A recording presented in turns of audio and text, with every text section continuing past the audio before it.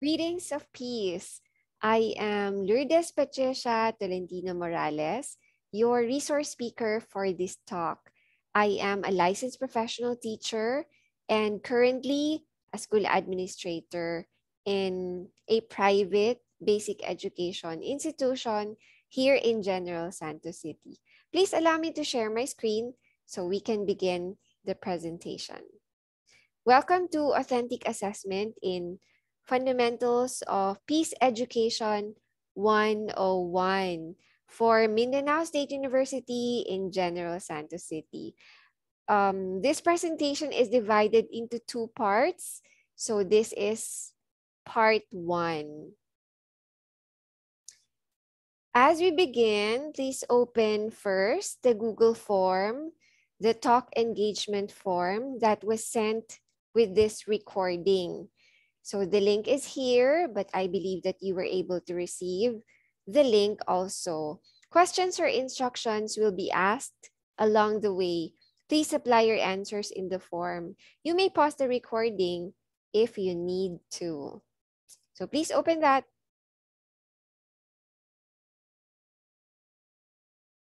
Thank you. In the form, you're going to find the same questions posted here on our slide. Okay, let's begin. For the first one, we'd like to know first, what 3 words or terms can you associate with authentic assessment? Please apply your answers in the talk engagement form.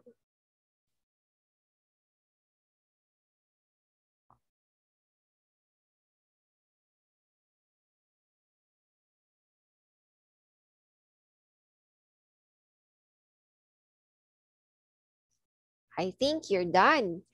And for the second question, before we begin the talk proper, in a scale of 1 to 5, 5 being the highest, how would you rate your knowledge on the concept of authentic assessment?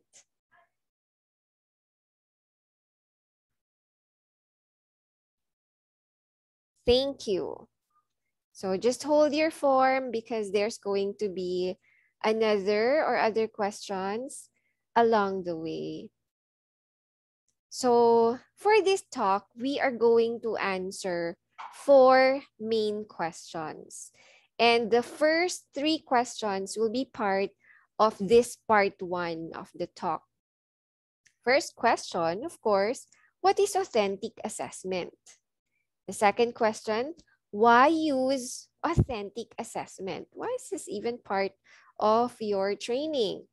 The third one, how is it different from traditional assessment? And the last one, which will be part of part 2, how is it done? So that somehow gives you a clue that it's going to be a long one, a relatively long one, because it's going to involve a process. So let us convert the questions into objectives, into statements of objectives. So these are what you should be able to do after this session. The first one, define authentic assessment. Second one, explain the reasons for the use of authentic assessment. Third, differentiate authentic assessment from traditional assessment. And fourth, design authentic assessment tasks and tools for FPE 101 students. Because ultimately and eventually, that is what this training is going to be for. Okay. But first, we need to establish our assumptions because we are not going to cover these points anymore, but it's worth considering and it's worth reviewing what these are. We have 3 assumptions. The first one, we understand the types of assessment and the purpose of each. Right? There are 6 types of assessment and we're going to recall and consider only 3 because in the talk, there might be references to them. So we should know that there's diagnostic assessment, there's formative assessment, and there is also summative assessment. When we know them, we will appreciate better the concepts presented in this talk or in this presentation. The second assumption, we understand that curriculum, assessment, and instruction should be aligned and congruent. This is the reason why you mapped the learning outcomes first and even analyzed them, indicated specifically the cognitive learning outcomes, socio-emotional learning outcomes, and the behavioral learning outcomes. And this is the reason why you have the syllabus. Carefully studied, carefully mapped out, and I believe is already available. Okay, so this is an actual portion of the file that you have for FPE 101. So for the purpose of the terms used in the presentation, we are going to use the term curriculum to refer to the basis of what you intend to teach. So in the case or in the context of Mindanao State University, for FPE 101, you call this the course learning outcomes. And in the copy of the syllabus, there are 7 learning outcomes specified. So you have in your syllabus that at the end of the course, students should be able to, number 1, demonstrate understanding of the concept of peace and culture of peace. Number 2, demonstrate awareness on the different approaches to resolve conflict. Number 3, show ability to select and use appropriate method of resolving conflict. Number 4, reflect on the similarities of the different religions of the world and their significance to peace building. Number 5, demonstrate awareness on the healing and reconciliation as both a process and a goal. Number 6, show ability to design, develop, and implement peace project. And number 7, display attributes of peace-loving, change accelerators or agents of positive change, peace advocates or champions, and peace and builders of a culture of peace. So I need to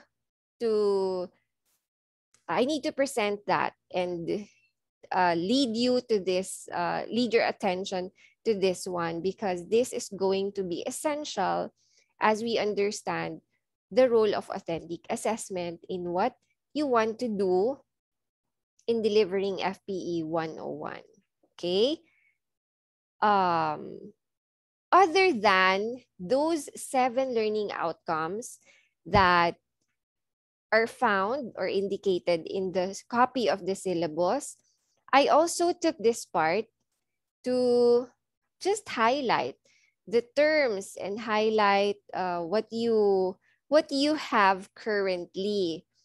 Okay, we are not sure if these are final, but these are what we have as of the moment.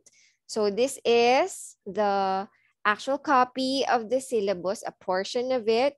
I covered the contents of some parts because they're not really needed for this slide, and to make sure that we only see what we have to see. Okay? For protecting intellectual property too. So we have, again, other than the 7 learning outcomes that we read earlier, there is also another column here, okay, that is entitled learning outcomes. And some of them are different from the 7 mentioned earlier. So clarifications might be given in one of the venues that you will be given. But that is so far what we have seen. Okay? So why is this important? Because later you are going to see what the role of learning outcomes is. Okay? Because it has its role in authentic assessment. So this has to be brought up because this will help you determine what will be your anchor when you design your learning delivery plan. Okay, so we have here state the significance of FPE 101 course offering of MSU system, which is a beautiful course. Differentiate positive P's from negative P's. Express in creative way their own definition of peace. So these are three learning outcomes indicated in this portion of the syllabus, course scope, and learning plan. Okay, so these are our assumptions. Okay, so for assumption number 2, ensuring alignment of curriculum, assessment, and instruction, let's have an example. Okay, so if in the curriculum or your syllabus, the learning outcome or your objective indicated is to differentiate positive P's from negative P's, in your instruction, in what you're going to teach and how you are going to teach, there should be learning experiences that will allow the students to differentiate positive P's from negative P's. Okay, I hope that is clear. And for the last one, which is assessment, usually the summative assessment, what we have towards the last phase of the learning process, the teaching process. So we have differentiate positive P's from negative P's. This is what we mean when we say that they have to be aligned and they have to be consistent. Okay? That's the second assumption. Let us not drop the learning outcomes that we intend to hit, because most of the pitfalls of teachers, educators, is that when the learning experiences are designed, the plan gets derailed. There are so many sorts of activities given, and sometimes those activities are not aligned with what the teacher or the program or the course intends to help the student develop. So assumption number 2 is very important. And number 3, our assumption is that you understand and embrace your role in making peace education and global citizenship transformative, as this is cascaded from the university's vision, mission, and programs. We are with the thought that those who are teaching FPE 101 see the bigger picture for this program and doesn't just see this as a subject that the students need to take. Okay? The key goal of FPE 101 is transformative education. And we think that even for other subjects, we would like to make sure that we're creating impact in our community, that we are transforming the community. Okay, so there is transformative power in the programs that we design. Thus, the need for authentic assessment. So if something is aimed at creating impact, it has to be authentic and it has to include authentic components or authentic elements. Okay? So let's begin. Point number 1 or question number 1, what is authentic assessment? Or we will refer to this as AA. We have two definitions, no? In the context of authentic assessment, there are two names that experts refer to. They're what we call the gurus. So one of the simplest and one of the favorite definitions is the one by John Mueller in 2013.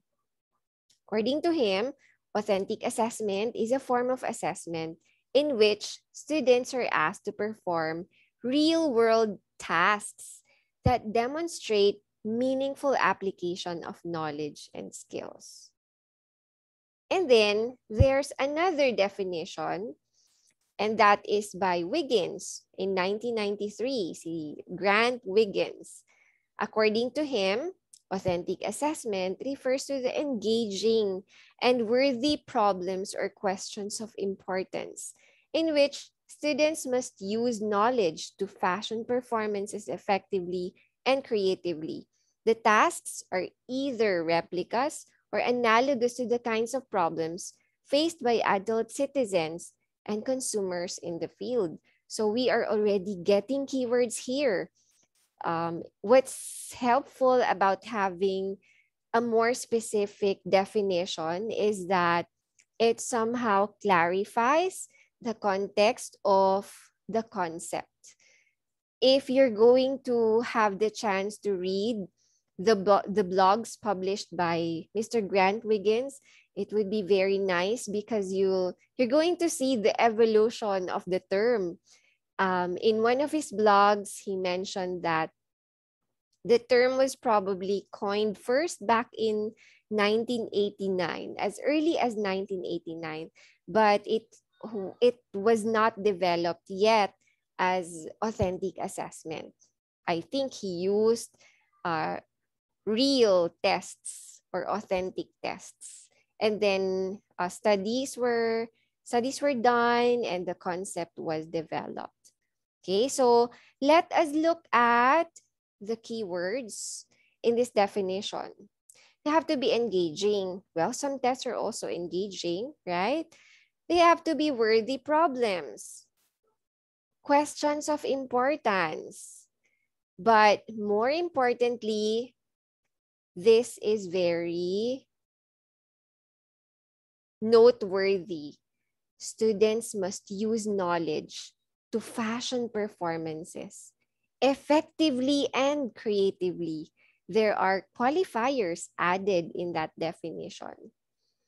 And one of the things that you probably mentioned too in your engagement form earlier, talk engagement form, when I asked you to give 3 words that you associate with authentic assessment. So we will see that tasks are replicas. They are like the actual problems faced by adult citizens and faced by people in the field. So simulations, authentic scenarios, real life scenarios are some of the things that we associate with this. So those are the 2 definitions. The first one by John Mueller and the second one by Grant Wiggins. Okay. And then here are some other notes that will help us understand more what authentic assessment is.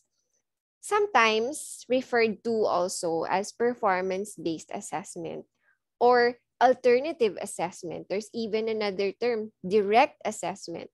But we have to be careful because these terms are not entirely interchangeable.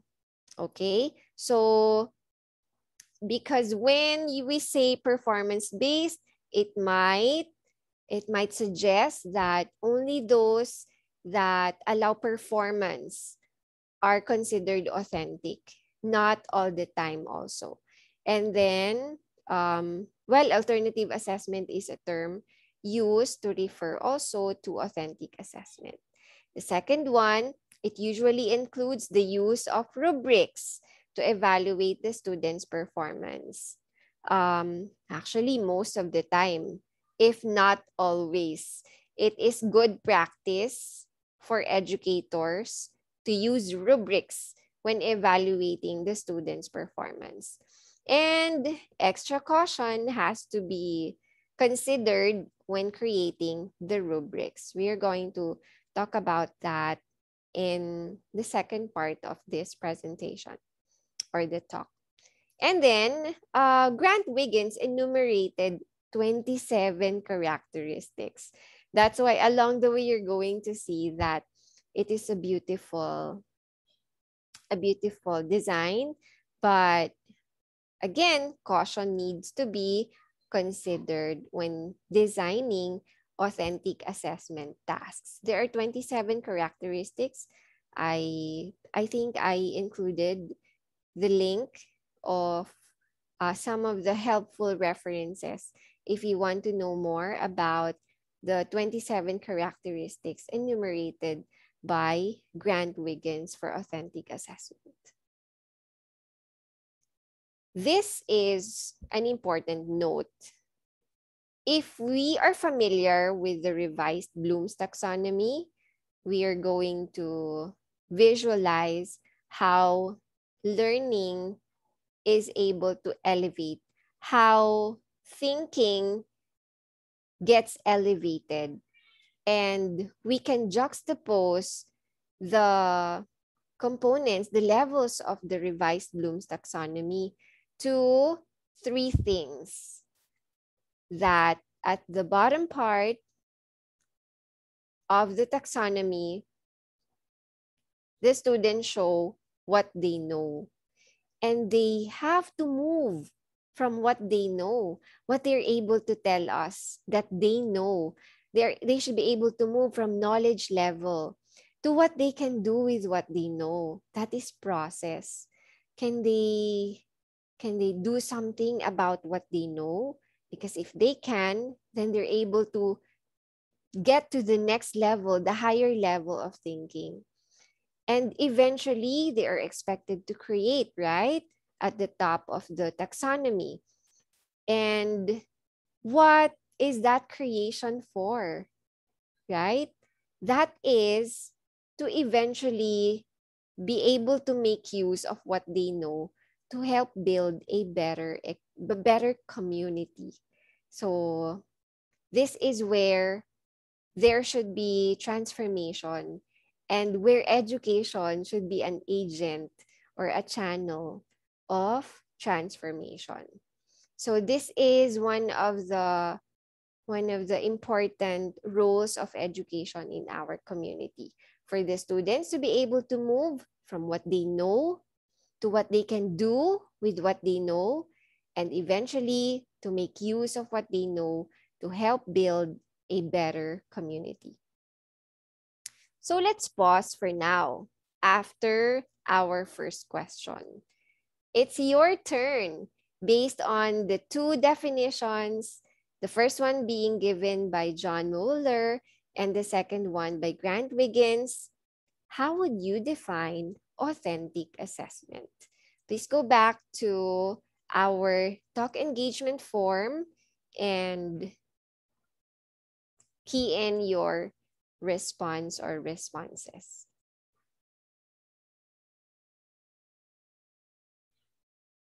I'll just proceed. Please pause this recording if you have to. Question number 2.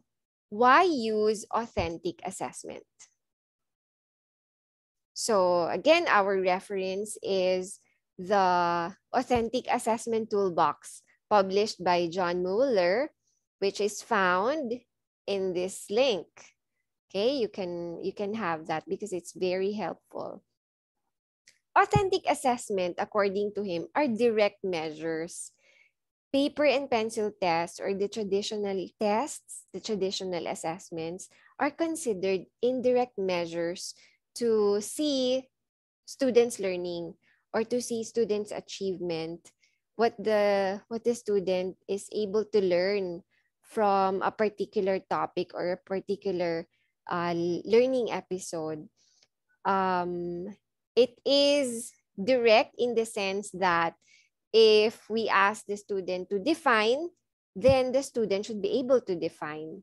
If the student is supposed to demonstrate, then the student is supposed to demonstrate, because it's mostly behavioral and demonstrative. That is why it's considered direct measure. For the second one, AA capture constructive nature of learning. Studies tell us that information, that meaning is not fed to learners. Learners need to construct meaning through the teaching learning process. The students are able to make meaning out of the contents that they learn. So in authentic assessment, there's a beautiful process of capturing how the learning takes place. For the third one, authentic assessment, integrate teaching, learning, and assessment. This is really where we see the teachers as facilitators.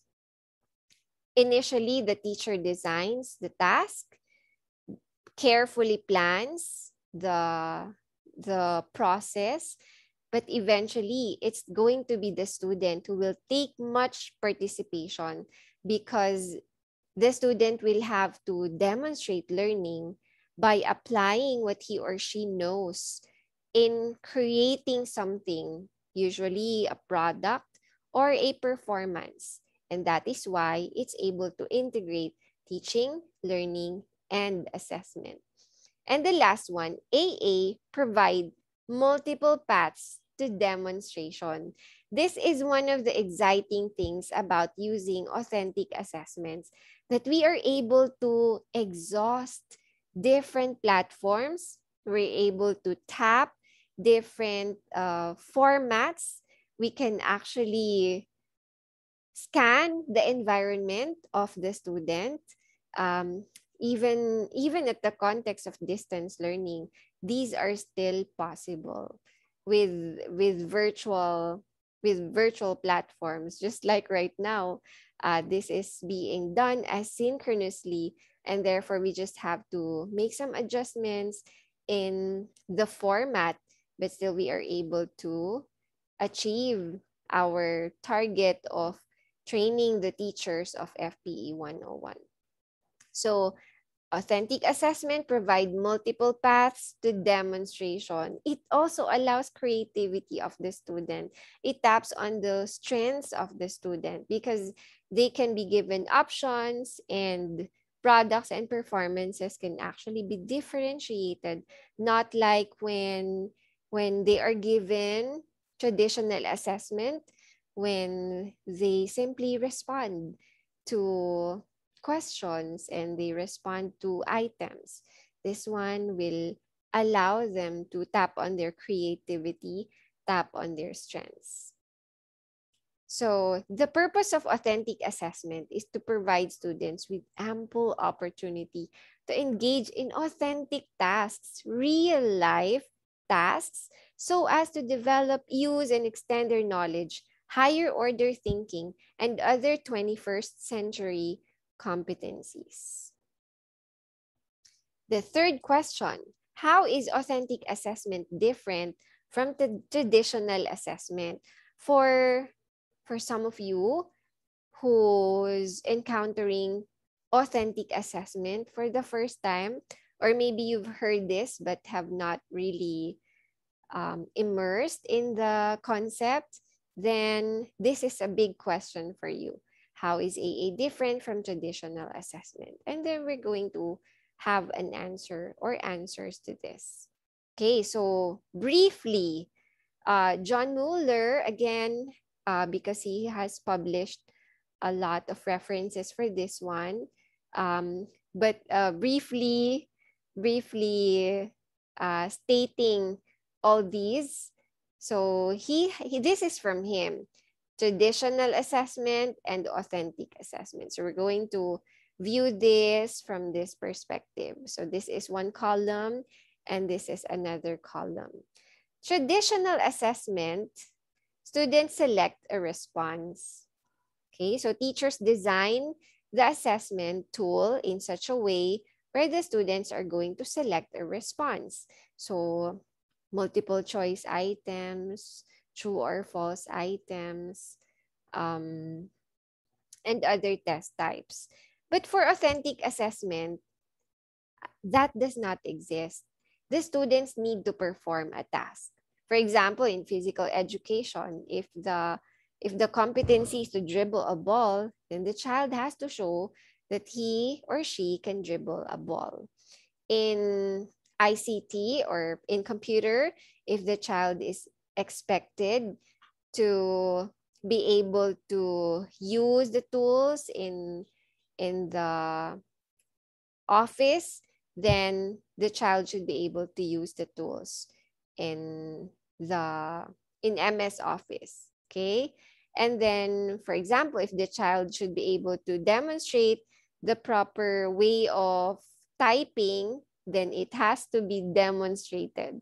That is how different traditional assessment is from authentic assessment in terms of this first comparison. Second one, traditional assessment is considered as contrived. It is unnatural and usually feels like it's forced. But for authentic, especially if the teacher is able to design carefully the performance task, it's based on real life scenarios. For some, the products are actually responses to actual problems that the students see. Okay, so we can actually associate that, excuse me, with project-based learning because that is authentic. Okay, in traditional assessment, there's much use of recall or recognition. But for authentic assessment, there's construction and application of learning. Meaning is constructed and learning is applied. So we see how high the level of thinking is tapped for authentic assessment. For traditional, it's teacher structured. For authentic, it is student structured. Although it is still teacher facilitated and teacher initiated, but much of the participation comes from the student. And traditional assessment is considered as an indirect evidence of learning. We can only infer, right? I'm sure you will agree that there are a lot of times when students are able to give the right response, probably to an essay, based on what they believe should be given as an answer. But in reality, that is not how the student is behaving, or that is not how the student is acting. But for authentic assessment, then it is considered a direct evidence because they have to demonstrate the skill. They have to demonstrate the learning. They have to demonstrate their understanding of the concept of, or the topic that was covered in class, not necessarily just taught by the teacher, because that suggests a teacher-centered approach. Okay, so these are the differences between authentic assessment and traditional assessment according to John Mueller. So there is this question, do we need to choose between the two? As educators, do we need to choose between the two? The answer is no.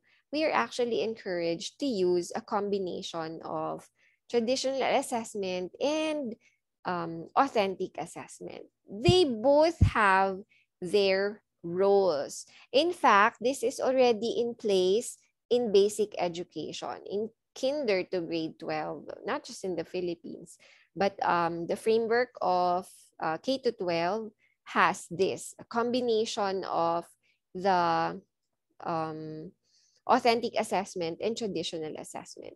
We still need to test how much the students have learned in terms of the concepts, right?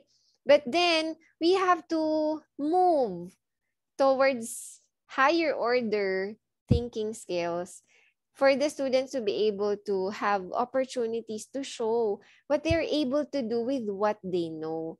So it's best that we use traditional assessment for the knowledge level, for the maybe expression of their thoughts, of their insights, which can actually also be considered authentic, right? But for parts that are foundations of knowledge, the terms, the definitions, for them to be able to process information.